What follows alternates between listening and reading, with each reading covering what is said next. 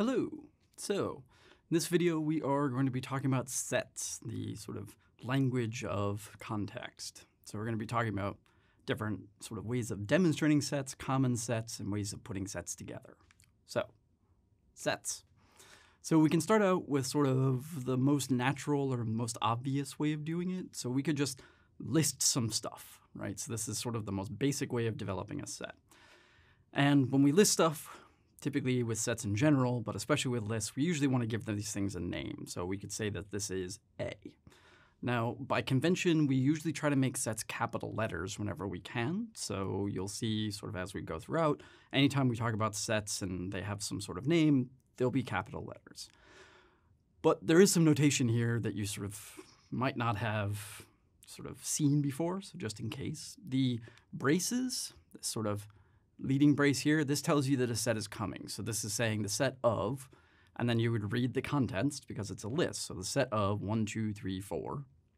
And then that closing brace tells you that that's the end, right? So this is all of the set. The set A is 1, 2, 3, and 4. That's it.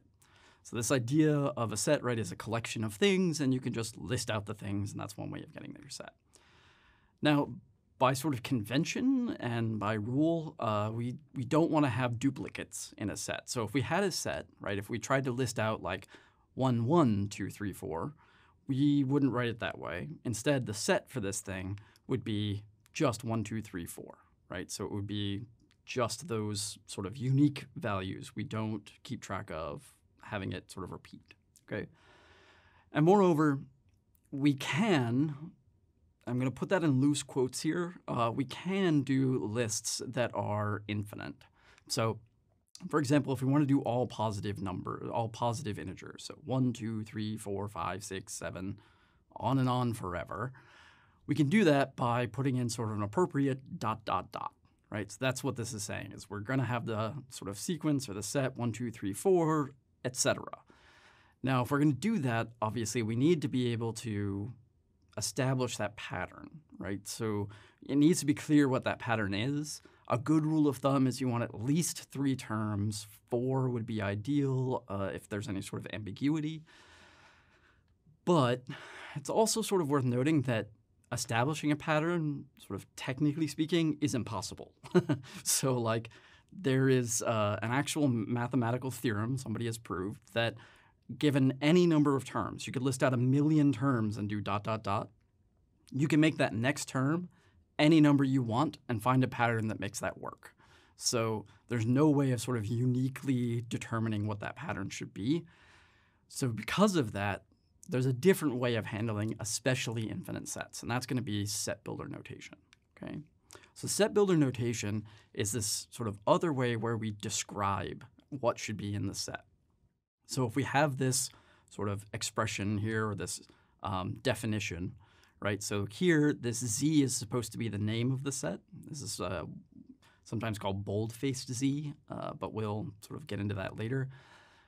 When we sort of have this thing, then we would read it the following. So that first brace is still telling us that we're starting a set. So we read that as the set of. Now, this next bit, this x, sort of like f of x notation, this x is a dummy variable. It's a placeholder. So we read this as saying, okay, we have the set of all things, we're going to call them x, or the set of all x. And then we need to describe what those x's have to have in order to be in this set. So the set of all x such that, that's what this colon tells us. And the colon is saying, okay, the stuff that follows is going to be the sort of properties we need. And then whatever follows that are the properties that you need, right? So it's the set of, right, that first bracket piece, the set of all x such that, and then whatever this thing requires. And to be clear, this thing may look like total gibberish to you. We're going to cover that in just a second, what exactly this is saying. And then the closed brace tells us that that set is done, right? So it's the set of, right, all x such that x has this property, done, okay? And just as a quick note, sometimes that colon is instead some long vertical line. So this is entirely equivalent, right? So you'd still read this as the set of all x such that property close set, okay? So as promised, I'm going to talk about what that property is. So this X, this weird sort of almost E thing, but not quite, and then that weird looking version of a Z. So that E thing is an incredibly important symbol in math. That is a symbol that means is an element of or is a member of. So what this tells you is that X is some part of some set, where that set is this bold Z thing. And that bold Z, or that it's also called blackboard Z, or it has a variety of names. I'm just going to call it Z, and sort of you'll know by context. So the Z thing is the set of all integers. It's sort of a special set because the set of all integers comes up so much that we gave it this special symbol, and that's sort of what it will always mean when you see that Z, just in any context. So again, the integers, that's like your positive and negative whole numbers and your zeros. So -1, -2, -3, 0, 1, 2, 3, etc. Okay, so that's what this means. X is an element of or a member of the set of integers. All right. Now there's a little bit of wiggle room with set notation, set builder notation, especially when you have multiple properties or when your X is sort of pulled from like a known collection and piece of set. So that's what's happening here. So here, again, reading it the same way we would normally, that brace is telling us that we have the set of, right? So it's telling us we're looking at a set. That Z in that X in Z bit, that's telling us that we're looking at X, right? That's the dummy variable. But X is a member of Z integers. So in particular, we're only looking at integer values of X. So a sort of human way of reading this, right? Because the math way of reading this would be the set of X that are members of the integers. We don't speak like that as humans, right? So we'd say the set of all integers X such that, right, that's what that colon means. And then we have a property. So in this case, X is greater than 17. So the actual set here then, it's only integers, right? That's what that orange part, that X member of Z thing is.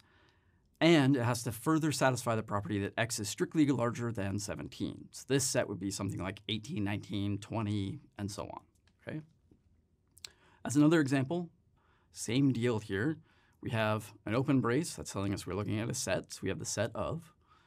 Then we still have that X in Z, right? So it's telling us that we're looking at specifically, right? X is the dummy variable, but specifically they're integers.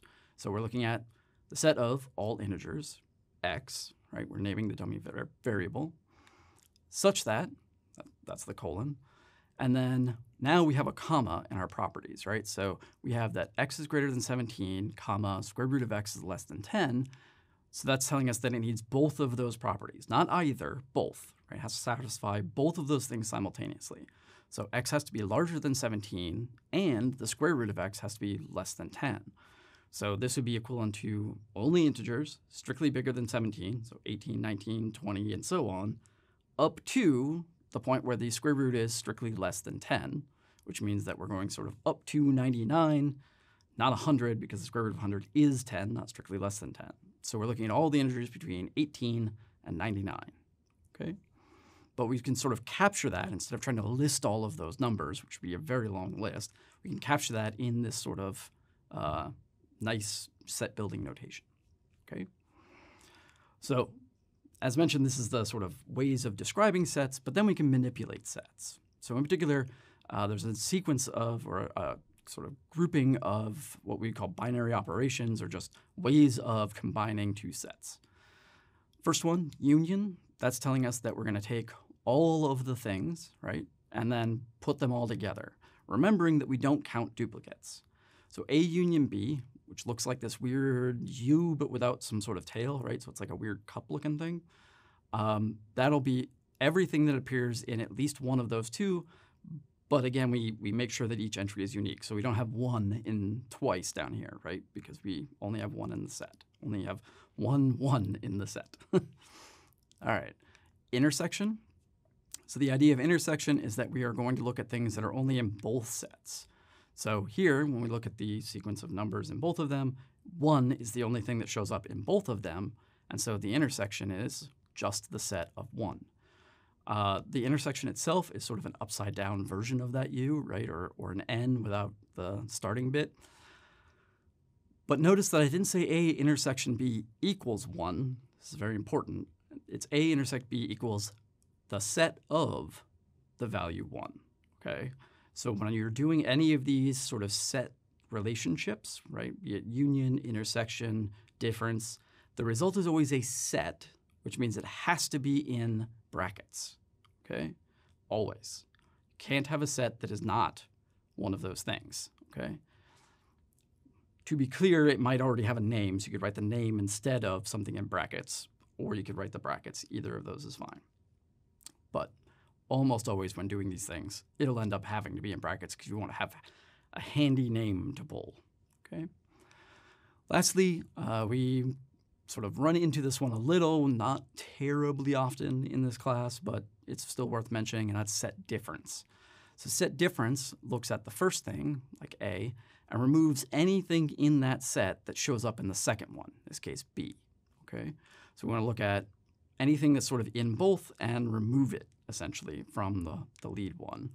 So here, 1 shows in both, so I get rid of that. I would also get rid of the 4 and 5 if that showed up, leaving me with just 2 and 3. So that means if I'm doing the set difference, I'm going to have just the set, again, the set, 2 and 3. Now, again, some notes here. This piece here, this is the symbol, and it's like a fraction symbol, but the other direction, right? So normally your set symbol is going to go sort of that way, right? The other direction, and the fraction, right, goes the other direction. So the set one is the other one. That's the important distinction, because very different things in practice. As a note, we won't do this in this class, but as a note in other classes, you may also see this as written as A minus B. And it's sort of important to know that that's not talking about sort of the numbers in A minus the numbers in B or something like that. That's not a thing. It's the same as this thing where you're looking at elements. You're talking about stuff that's in A and taking away anything that was in A that's in B. That's what this would mean. Because this sort of generates confusion, we're not going to do this notation in this class, but it does sometimes show up in other classes, okay? All right, so we mentioned, right, that there are some sort of common sets that show up, like that Z, the set of integers. So as a quick thing, we're going to sort of cover those as well. So common set symbols. N is the set of natural numbers. So this, again, I say N, it's technically like a bold-faced N or a blackboard N, or depending on who you're talking to. And that's the sort of strictly positive integers. As a footnote here, I'll say some people like to include 0 in this group. Some people do not, and math people can get really intense about which one is the correct one. So for the sake of this class, just 1, 2, 3. For the sake of the videos that you see, at least with me, that's going to be the case, that 0 is not a natural number. And if it comes up, you might ask professors in other classes whether they consider 0 or not. Just know that they're going to be like, oh, well, obviously the answer is, and then whatever they think is the right answer, because people are really intense about this. All right, so Z, we saw that one already, set of integers. So this is positive and negative and 0. Another common one, Q. So Q is a set of all rational numbers. Those are numbers that, right, have some integer on the top divided by integer on the bottom. So basically your sort of natural fractions, like 1/2, 3/4, stuff like that. Then we have R. This is the set of real numbers. So basically everything that you normally are used to dealing with, not complex numbers, although we won't sort of do much with that in this class. We do have a section on real numbers coming up, on complex numbers and real numbers, the sort of difference between them coming up, but it's sort of in a very specific use case when we talk about polynomials. So we will talk about complex numbers, but you don't run into them a lot going forward. So just to be clear. So those are the sort of common set symbols that we sort of would obviously think about, the ones that we're sort of representing sets of numbers. We also talked about lists, right? So lists, we can do things, even infinite lists, so 0, 1, 2, 3, ... And then because infinite lists sort of are bad form in some sense, we have that set builder notation. So we could accomplish this by saying, for example, all integers, right? So set builder, the set of all integers x, where x is strictly greater than 0 and 0, right? So greater than or equal to 0, meaning that we have the 1, 2, 3, etc., and 0, right? So we could write this list in this way instead, and this is very specific, right? There's no ambiguity here, unlike with the list form. Now, just to be, again, clear that x being an integer is a property. We can move it to the other side if we want. So another way of writing this exact same thing would be to write something like all things x such that x is an integer and x is greater than or equal to 0, right? So instead of saying all integers such that, we could say all things, blue cars, x could be a number, could be things in a vending machine, such that, oh, well, okay, x is actually an integer, so scratch all that crazy stuff. We are only looking at integers such that that integer is greater than or equal to 0. Okay, so this is another totally equivalent, totally fine. One's not more sort of right than another. Now, there is one last thing to think about, which is what would happen if we try to take, say, the set of integers and remove the set of real numbers. Well, the set of integers are, right, 0, 1, 2, 3, etc., -1, -2, -3, etc. But the set of real numbers are all of those and more, right? So I've essentially started with the set, the integers, and removed everything from it. And this is sort of weird because we can't say, okay, well, then the set is 0. Well, 0 is a number, right? And 0 is a real number. It's been removed. We can't say that set is 0 because that's a thing that can't be in there because r is in there, right? R has been taken out. So what do we do? Well, this gives us sort of the last symbol, which is not at all obvious. In fact, was invented much later than the rest of this, almost in amusing parallel to the number 0 itself, which is this weird symbol, which is actually called the empty set. So this symbol, like the 0 with a line through it, is actually a set, not just a fancy way of writing 0. It's a set of nothing, sometimes also called the null set. So there is an important distinction between 0 and the null set or the empty set, which is that the null set and empty set are sets that contain nothing at all, not even 0. Okay? So that's what happens if you had stuff and you remove all of it. That's what you end up with. All right, so what do we do? So we talked about sets, language of sets, right, and sort of way that we represent context in this class. We talked about ways of sort of defining these sets with lists and set builder notation, and we're going to be sort of leaning very heavily on set builder notation. Basically, everything we're going to be doing when we talk about sets are going to be set builder notation. And then we talked about how to manipulate these things, right, with the union, intersection, set difference, and importantly, all of these cases, these things are going to be sort of sets at the end, right? So they always need that bracket, brace bit, right, the squiggly bracket, unless it already has a name, which is unlikely, but it happens. And we covered those sort of special names that are sort of always defined, always there, with that N for natural numbers, Z for integers, Q for the rational numbers, and that R for real numbers. And then we had that sort of last little bit, the null set or the empty set that comes up occasionally. Okay? So that is that.